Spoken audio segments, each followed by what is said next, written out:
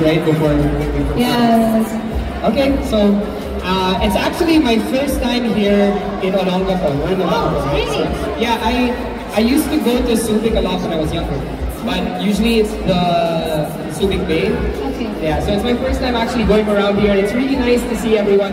Everyone has been so welcoming, whether it was like, you know, here in the event or last night when I was hanging out with everyone. So thank you so much for the warm welcome, guys. Yes, sir, we are pleased to meet you because the long week is over. Di ba nagintay tayo ng matagal para kay Sir Cholo? And actually, sir, not all of them are from Olongapo. Yeah. Some of them Manila, Baguio City. Yeah. I know Bataan. There's a bunch of people from Bataan. Yes, sir. And I know one of my good friends, si Kids. Like a lot of you guys were able to meet Kids tour, right? Okay. So anyway, sir, your fans, you call them Cholo Kids, right? Oh my gosh, yes.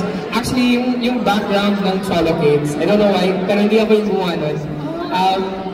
Because parang may nag-edit na parang kumukha ko daw si Timothy. Wow!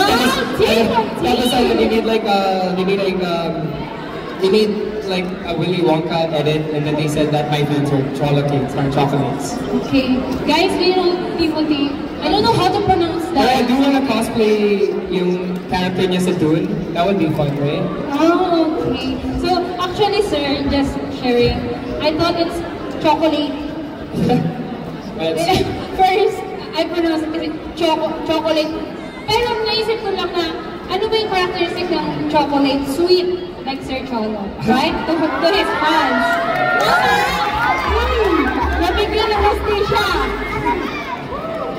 And also, lahat, karamihan naman sa atin gusto yung chocolates. And actually, my fans, my followers are actually really sweet.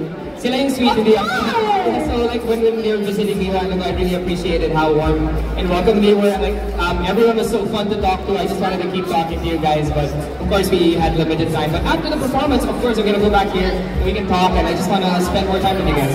Yes, sir. Kung gaano kainit ang panahon sa labas, mas mainit yung pagtanggap namin sa inyo dito sa event. Right, guys? Alright! Ready na po ba yung song ni Sir Cholo? Alright. Sir, do you feel nervous right now? I'm a little nervous. I'm always nervous when I have to sing songs because I'm actually gonna be singing 3 songs. So whoa! I'm gonna be singing some original songs. You know, songs that I wrote, songs that I produced on my own. Wow. So I hope you guys enjoy them. And yeah, maybe if you start getting the flow of the chorus, maybe you guys can sing along, yeah? Okay. Thank you. Are you ready to hear the original songs, Sir Cholo? Yes, naman. You write a lot, sir. Okay. There's so much to look forward to. I think, sir, your music is ready? Yeah. So guys, what are we waiting for? Let's give round of applause to Sir Cholo!